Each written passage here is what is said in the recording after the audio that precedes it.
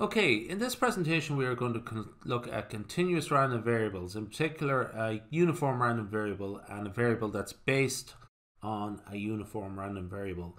Suppose that the distribution of a physical coefficient x can be modeled using a uniform distribution on the interval 0 to 1. Okay? A researcher is interested in the distribution of y, which is an adjusted form of the reciprocal of the coefficient x. So y equals 1 over x minus 1. So if x is equal to, let's say, 1/2, okay, 1 over x is equal to 2, and therefore y would equal to 2 minus 1, which would be 1. Okay. Show that the probability density function of y is given as follows. So you have to show this here. And show that the mean of y does not exist. Okay, so there is actually a sort of definition for that we can sort of use later on. Now, so what we're going to do here is just sort of start this off a little bit. Okay, so this sort of requires a couple of different approaches. So what we're going to do is start off with the cumulative distribution of y, capital F of y, okay, which we would state as probability of y less than some specific outcome of y, lowercase y. So it's essentially we just need somewhere to start, essentially. So we have to sort of try something out. And so the probability, so using y, we re-express that as this expression here. 1 over x minus 1 is less than y. Okay?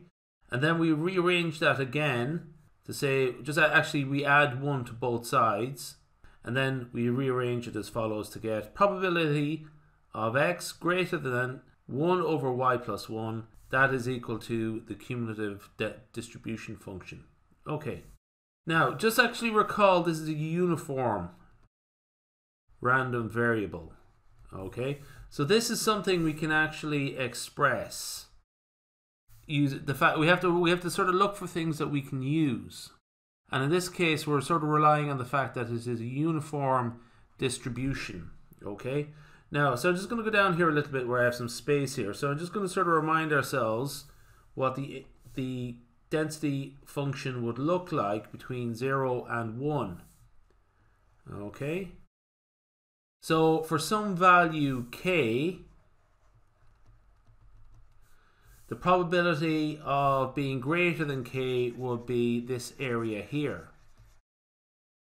And that area there will be essentially 1 minus k. So the probability of x being greater than k is equal to 1 minus k. Okay, makes sense if you just recall how the uniform distribution works. So that's how we go from this line here down to this line here. Okay, so we have an expression here for the cumulative distribution function. And what we can say is that it is equal to this expression here. Okay, now this is something we can work with.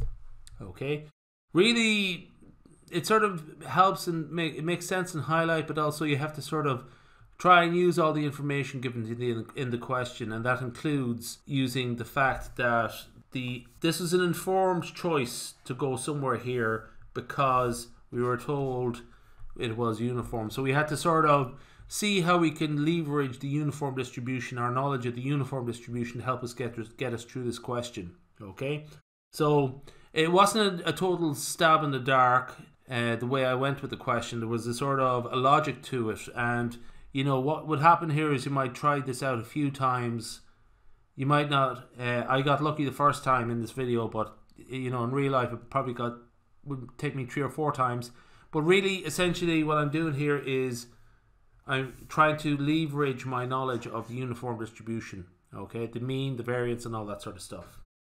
So anyway, where are we? We're here now, okay? We have this expression here, and essentially we're nearly home now. So the probability density function, lowercase f of y, is a derivative of the cumulative distribution. Okay, so essentially what we do is differentiate that. Okay, so differentiate 1 minus 1 over y plus 1 And we differentiate that. I'll just get rid of this here just to sort of make life easy to look at.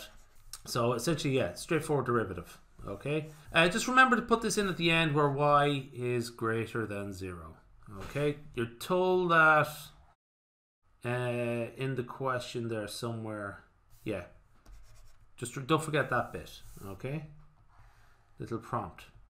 Now, the second part is we have to show that the mean of y does not exist. Now, also starting off, we know that y is greater than 0. So that actually comes into play straight away here when we're dealing with our limits of integration. So, anyway, apart from that, this is our standard definition of the expectation of y. And what we're going to do there straight away is put in our density function into that expression. And then what we'll do there is we'll just expand it out. Okay. Now this takes a little bit of guile with regard to integration by parts and integration and stuff like that. So essentially what we're going to do here is just to sort of quickly help you through it there. And to say that, where are we? Yeah, it's substitution in this case.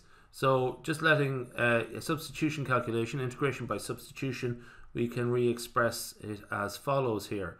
And in this case, this is using this integration by substitution technique, what we get is, breaking it up, the expectation of y is the integral of 1 plus x to the power of minus 1 plus 1 plus x to the power of minus 2.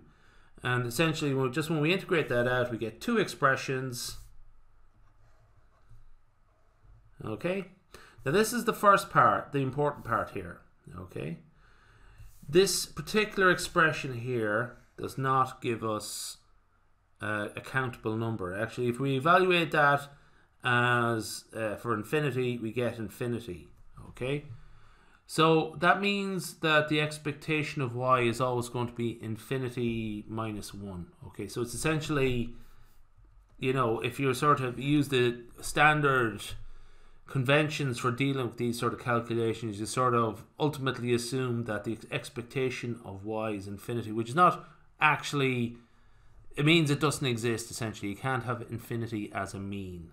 Okay, so the integral is not finite. What we need is a definite integral. Okay, so that means we're like the expectation, or the expectation of y doesn't exist. So that's it.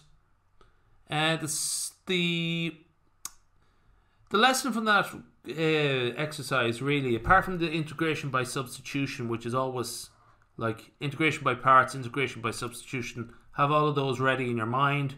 But the guile here was just trying to sort of get the most out of our knowledge of the uniform distribution to try and help us there.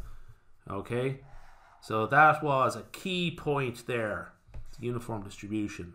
Okay, so if you don't know where to go, that's the direction to go for. Okay, we'll leave it there.